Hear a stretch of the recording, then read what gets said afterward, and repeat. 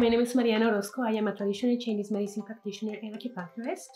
And today I'd like to talk about what to expect in your first traditional Chinese medicine appointment. Or if you've never had acupuncture before, what to expect in your first appointment. Traditional Chinese medicine is very simple. It's a very methodological system to diagnose different patterns or syndromes, as we call them in traditional Chinese medicine terms.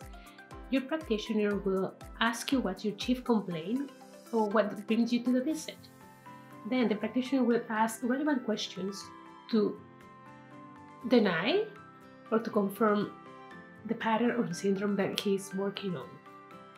After, he will feel your pulse. In traditional Chinese medicine, we take the pulse bilaterally, meaning in both wrists, and there are 3 different locations on each wrist. So we will listen to 3 different pulses in your right wrist and 3 different pulses in your left wrist. After that, your practitioner will ask you to stick out your tongue, and he will read the tongue or your tongue.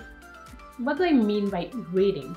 He will observe your tongue, and he will look for codes, cracks, the color, the shape, if it's swollen, if it's shrinking, if it's trembling.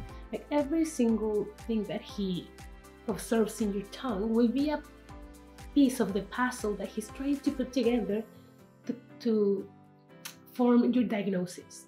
Traditional Chinese medicine is very famous for treating what they see or what we see at the moment of their appointment, of your appointment, and also for customizing every treatment.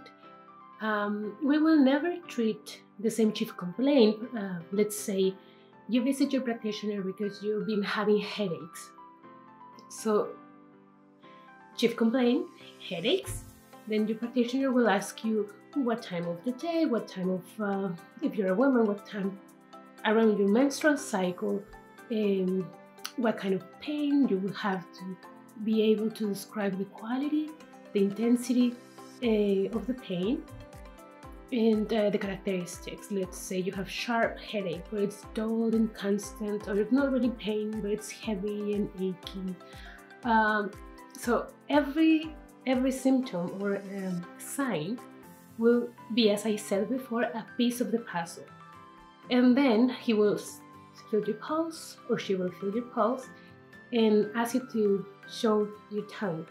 Once all the pieces are together, he will, or she, the practitioner, will give you a traditional Chinese medicine diagnostic, and then he will treat accordingly. He will create, or she will create, a treatment plan that will be specific to you, to your type of headache. And they might also give you a herbal formula, or they will suggest some lifestyle modifications or diet modifications, and that's it, you're set to go. But if another patient comes with the same complaint, which is a headache, but the symptoms and the signs are totally different, they might come up with a different pattern or syndrome, and then the treatment plan will be totally different.